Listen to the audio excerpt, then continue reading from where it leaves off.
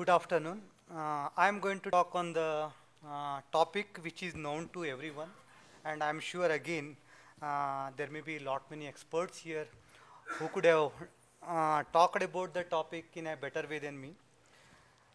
However, this topic is directly related to the assignment which has been given to me at National Institute of Abiotic Stress Management, Baramati.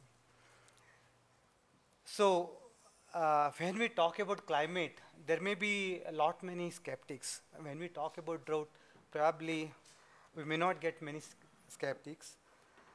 Yet, this topic is really not that pleasant for farmers. So, that outline that my talk has is drought in the past, institution involved in dealing with drought, drought stress management strategy, challenges, opportunities, and a way forward. Its overview. So I thought I should start with a good note here, and I found a good slide from Department of Agriculture and Cooperation, where it is clearly defined that drought is a condition of moisture deficit sufficient to have an adverse effect on vegetation, animals, and man over a sizable area. There are optimistic note also. Country has experienced that drought can be prevented, drought can be mitigated, hardships can be minimized, sufferings can be reduced if we all work together. Let us see some of the data, taking into consideration that there were 24 large droughts in between 1891 to 2012, and there were more incidences of drought in between 1891, 1920, 1965, 1990, and 1999, 2012. That is the concern. So this is the slide. I tried to compare the crop production in a year with the previous year, in the drought year with the previous year. It gives a kind of clear idea that how the drought affected and which were the most severe droughts. Everyone knows, and in the morning there was a mention about 2002 drought, where there was a lot of reduction in crop production. I tried to compare 2002 drought with 2012 drought, which is also considered as a severe drought. So if you compare,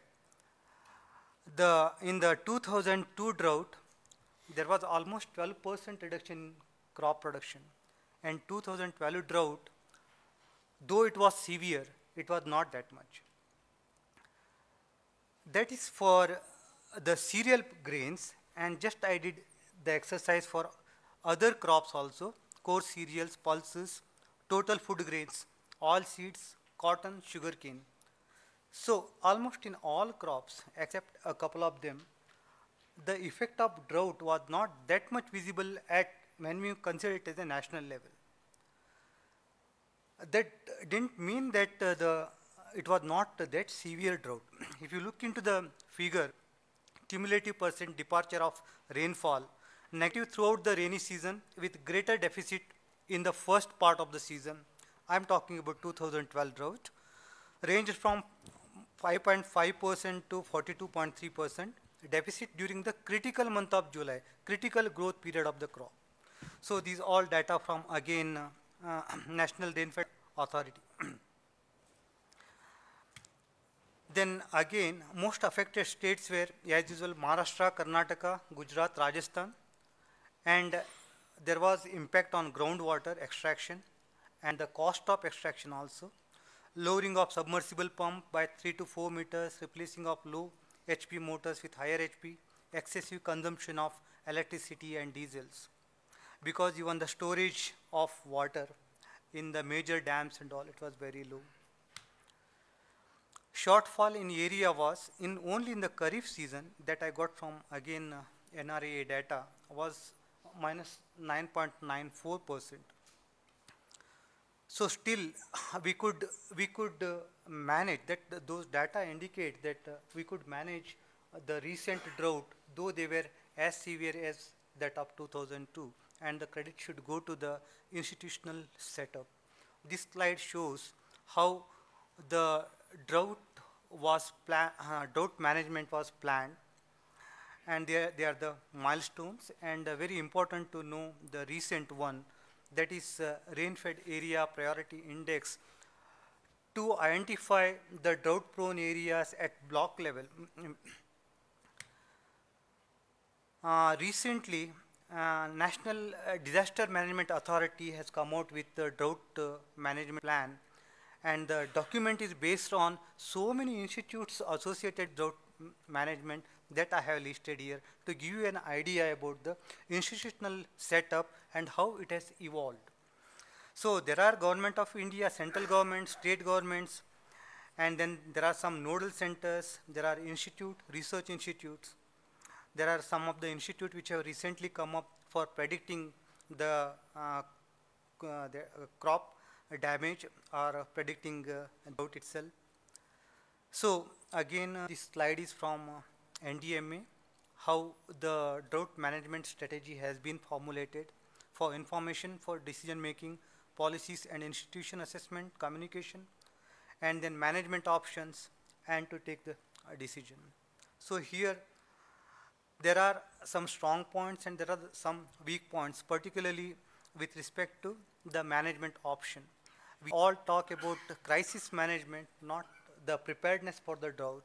So probably that part has to be strengthened, and research institutes have to play a lot of role there. So having said that, having given credit to all this institutional setup, not all is well. When we look at national level, it was okay. When we went to the actually affected areas for survey, then the situation was really very bad. So agriculture production in drought prone areas like Aurangabad division was severely affected. The losses in Rabi crops ranged from 54 to 70%. That is not reflected by national level figures. So horticulture crops were also severely affected. Some of the dryland horticultural crops, they were all totally damaged in a small division of that Aurangabad in Maharashtra. So out of 20,733, 532 orchards were totally damaged and 11,712 were affected. And there was some crisis management action was taken, but still they could not save some of the crops. And livestock shelters were there for every almost 30-40 kilometers. And then cattle were fed with sugarcane, which was also damaged due to the drought. And there were some there were some fault and lacunae in management of this type of thing, though government provided a lot of support. So for example, all the farmers, they brought their livestock, that cattle, into these sheds. But the term was, they should be there, at least one of the member from the family, they should stay there in that cattle shelter. So one thing is like, that's the bread and butter of them, and even they cannot go out for earning. That was the situation. Some of these things somewhere to be streamlined. So drought stress management, the challenges, that's what I listed was, again everyone knows about it, the food production needs to be doubled by 2050. With no area expansion in agriculture, declining productivity of land, no or less impact on environment, less water for agriculture due to population growth, expansion of industries, and climate change. Even without climate change, there can be drought-like situations. Millennium Ecosystem Assessment projects, a doubling of domestic water withdrawals in sub-Saharan Africa, and a 20% to 90% increase in Asia between 1990s and the mid-21st centuries. So there will be a tough competition for water, and the availability of water and the quality water for agriculture, that will be an issue. Managing drought, that's a time of precipitation. So that is again like to be streamlined.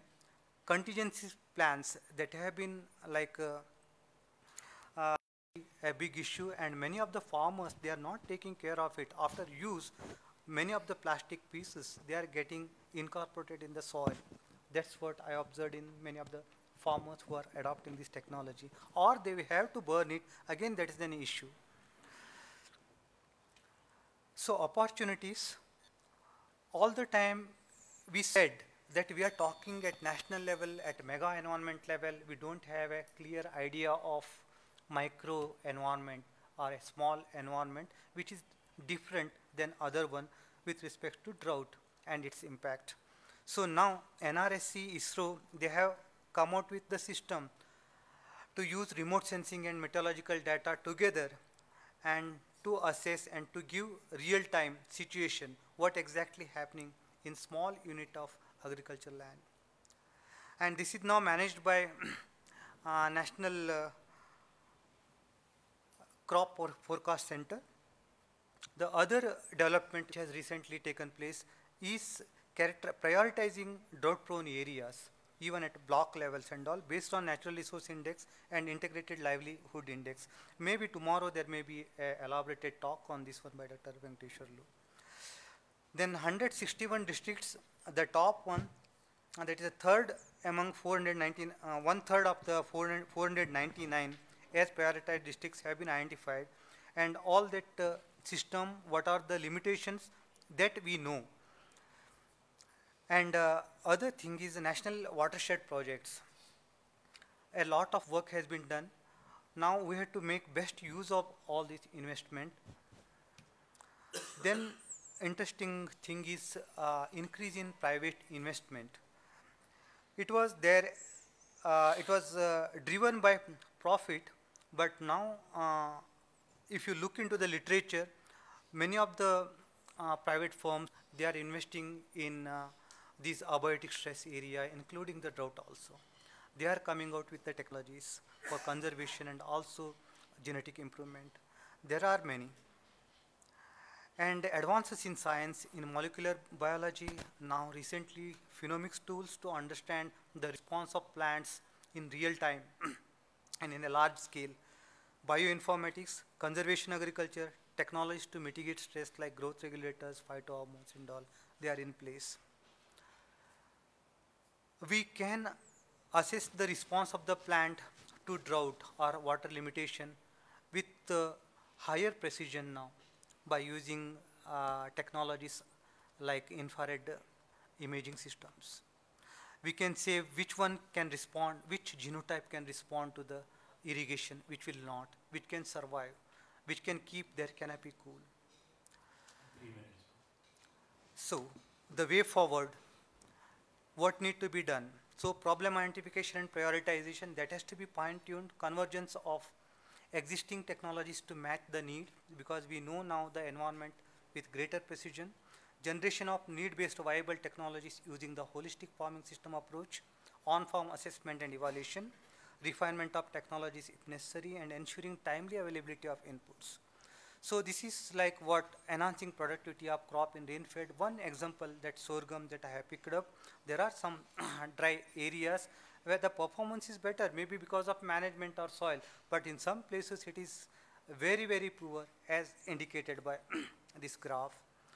And then right commodities at right time and right place in cluster of years covering drought period. So that's very important, because only 1 year, one enterprise will not serve the purpose. Scientific intervention to induce flowering and fruiting when desired.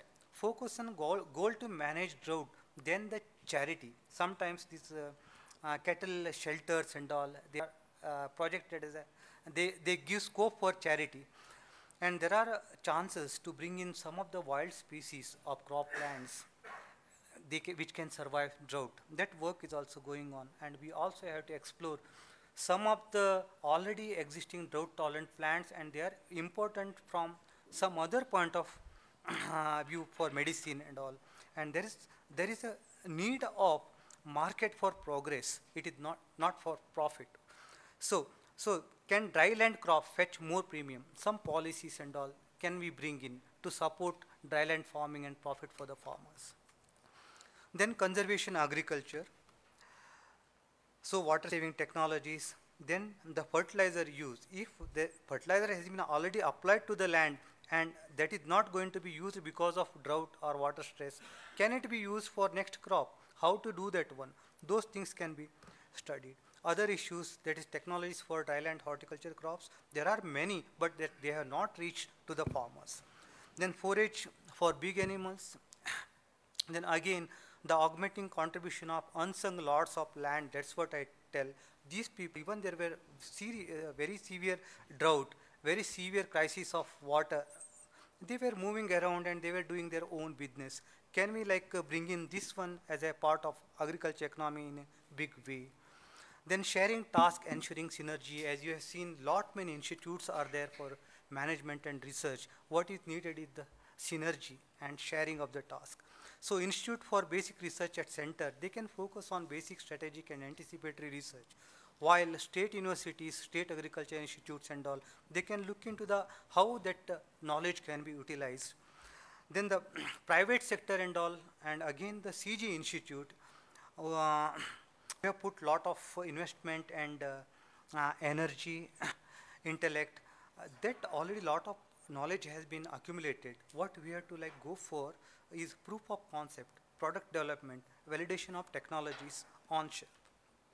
So National Institute of Abiotic Stress Management, that's the recent institute that established in 2009, unique in the sense that it is dealing with all the abiotic stresses and kind of system approach, either excess or deficit, not only in crops but also in other commodities like livestock, fish and all.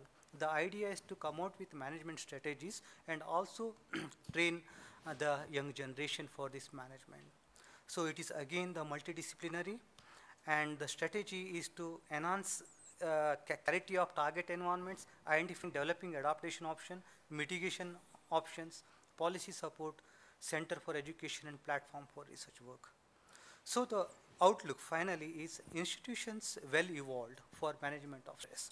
Synergies can make great impact to learn, manage and recover. Techniques for predictions are more robust if not perfect.